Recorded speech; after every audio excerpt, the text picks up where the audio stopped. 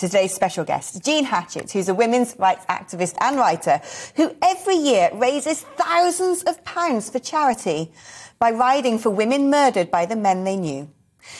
Jean, what's your take on this? Misogyny as a hate crime. Are you concerned that it's gone through the laws and that this could well become law in the UK? Or do you think, well, it's about time that someone's identified that women need to be protected? Because there are crimes that especially target women.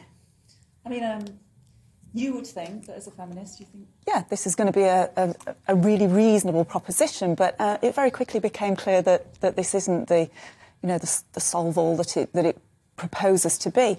And I think the reason that you can't get someone to defend this today and to sort of speak on why this amendment's been proposed is because they know right at the centre of this is exactly what you've said, is this issue of sex and gender, which of course are very, very different things. And sex is removed from that hate crime bill.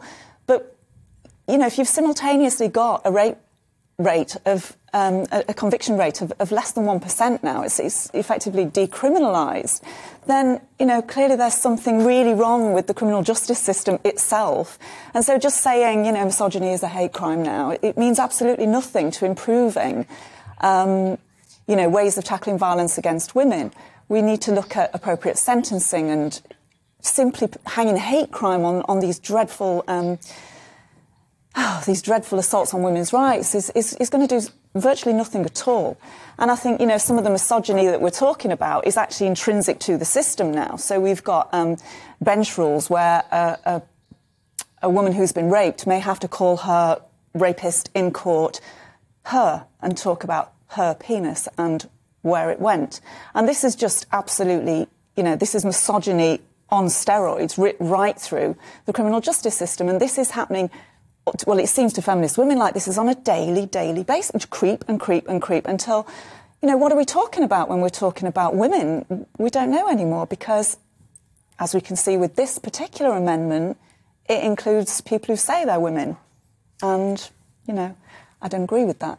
Do you think that from the beginning it felt a bit like a trinket? You know, it felt a bit like a branding exercise rather than something really well thought through? Because I must admit, when I first started listening to the arguments for it, I was captivated. I thought, well, this is so necessary, because I felt this constant encroachment on the protections of women that, you know, have stood fast for about a century, let's say, just constantly being eroded away, whether it's the debate about minority cultures and some of the imported attitudes towards women that we now have in this country, whether it's about the trans lobby and men simply saying they're women, accessing women's space, whether it's about the ongoing objectification, pornification of women, the mental health crises happening amongst teenage girls.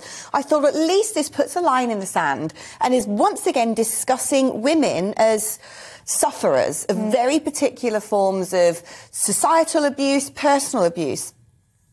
But it doesn't actually seem to tackle those things. And if anything, it seems to me that it offers a get-out-of-jail-free card for the government to continue to ignore the pressures of the internet, particularly on young women, and continue to sort of do a box-ticking exercise when it comes to rape convictions. I mean, what can we do now? We can see that things are evidently getting worse for young women. What can we do to protect them? I mean, we were going to talk about the manifesto later and some of the things that, you know, I'd quite like to see happen. But regarding this, what women are faced with now is the accusations that we're excluding people.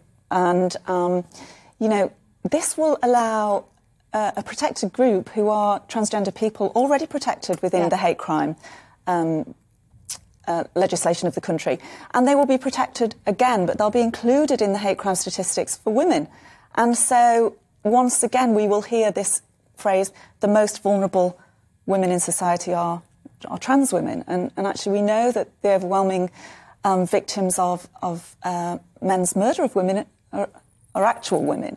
So I'm really concerned that, you know, this crime of misgendering and, you know, hurting someone's feelings is going to measure up against someone going out for a run and being murdered, and that's really not the same thing at all. So I think, you know, we have to really be very clear here that men are committing acts of extreme violence against female people.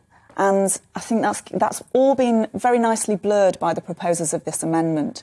And I think, if you simultaneously cannot get through an amendment that protects women in prison, in single-sex prison spaces, and that amendment cannot be brought through. Lord Blencathra has tried to bring that to the House of Lords twice now, and he's had to withdraw it because, politicians overwhelmingly looked like they were going to defeat it. I hope he brings another amendment back.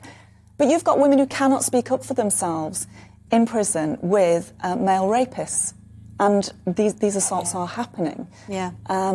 So I just think this is, like you say, it's a trinket. It's a little bit of polish over the top of offering us virtually nothing in the way of improving women's rights, and they are getting worse.